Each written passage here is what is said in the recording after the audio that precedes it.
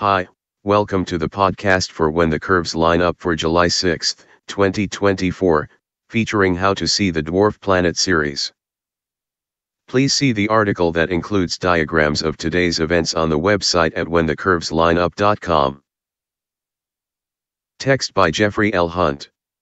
In Chicago, sunrise occurs at 5:23 a.m. Central Daylight Time, followed by sunset at 8:28 p.m. Earth overtakes Ceres, passing between the asteroid, renamed a dwarf planet, and the Sun, a geometric configuration known as opposition. Formerly known as 1 Ceres, this body was the first one observed revolving around the Sun between Mars and Jupiter. These small bodies catalogued with an ordinal number that indicates their order of discovery. For example, dwarf planet Pluto is catalogued as 134,340 Pluto. Ceres was thoroughly mapped by the Dawn spacecraft in 2015. The rocky body is coated with ices. Ceres is visible through a binocular among the stars of the Teapot of Sagittarius, the modern informal name for the Archer's brighter stars.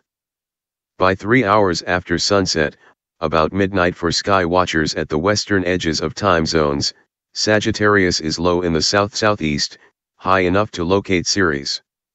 The dwarf planet is near the star Acela in the Potts handle. See the chart in the article that shows the starfield. Place the handle in the binocular field. Locate Nunci, Tau Sagittarii, Acela, and Phi Sagittarii.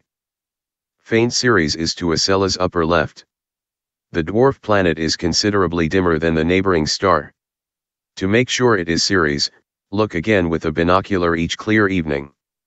Ceres is farther westward as it appears to retrograde. Tomorrow evening, it is to the upper left, but closer to the star. On July 8, it is to the upper right. By July 15, it appears above the globular star cluster Messier 54, an added bonus to the field of view. Globular clusters contain thousands of stellar members. They revolve around the center of the galaxy, but outside its plane. Their orbits, chemistries, and ages differ from those open or galactic clusters that inhabit the denser spiral arms of the Milky Way.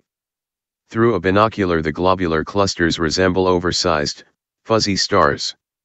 A telescope reveals individual stars and a seemingly densely packed center.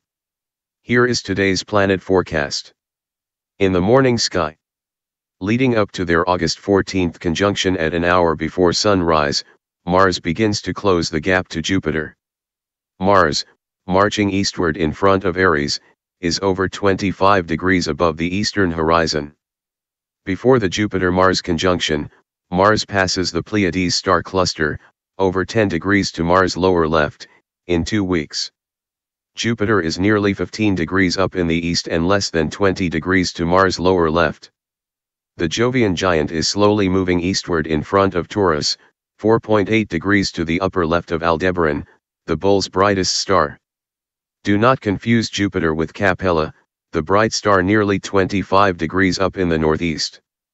Jupiter is brighter and to the star's lower right. Saturn is less than halfway up in the south-southeast. It is in front of a dim Aquarius starfield, but 2 stars in neighboring constellations, Deneb Kaitos, in Cetus, and Fomalhaut, in the southern Fish, are lower in the sky. Saturn is retrograding, appearing to move westward against the starfield. Its opposition occurs September 7.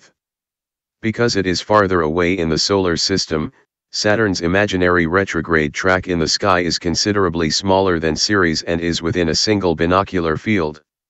In the evening sky, the Moon was at its new phase about 24 hours ago. It sets over an hour after the Sun and over 30 minutes after Venus. Both are veiled in bright twilight. Tomorrow evening, the crescent moon is above Mercury. As the innermost planet climbs into the evening sky, its visibility is hindered by long summer evening twilight and our poor view of the solar system near the western horizon at this season. At 30 minutes after nightfall, Mercury is over 8 degrees above the west-northwest horizon. Use a binocular to see the speedy planet appear as a bright star. Thank you for listening.